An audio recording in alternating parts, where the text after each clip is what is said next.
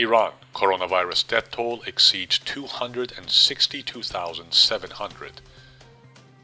Over 262,700 people have died of the novel coronavirus in 539 cities, checkered across all of Iran's 31 provinces, according to reports tallied by the Iranian opposition People's Mujahedin Organization of Iran as of Friday afternoon. The official death toll declared by the regime stands at 68,746, around a fourth of the actual figure.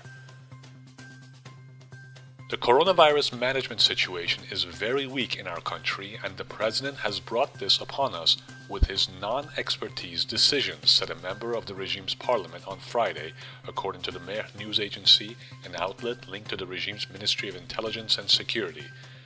There were exceptionally good solutions to control COVID-19, but the president did not act upon the warnings and solutions provided by experts and the health ministry.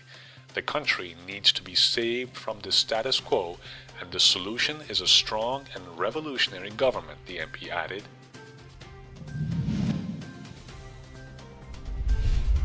Iran's regime humiliates youth in Mashhad.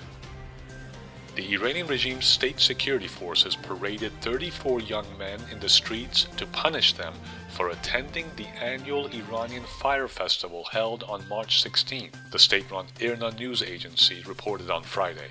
The public humiliation was carried out in the northeastern Iranian city of Mashhad, with the presence of Judge Sayyid Hadi Shariatyar, Deputy of Crime Prevention of the Public and the Revolutionary Prosecutor's Office of Mashhad. On the eve of the last Wednesday of the Persian year, Iranians gathered to light bonfires in the streets and jump over the flames to celebrate the Iranian Fire Festival. Singing, dancing, and eating together are also part of this fire festival, known as Charshanbe Suri. But for many Iranians, this Persian event goes far beyond being just a cultural celebration. Especially for the young, it provides an opportunity to vent hatred at the regime.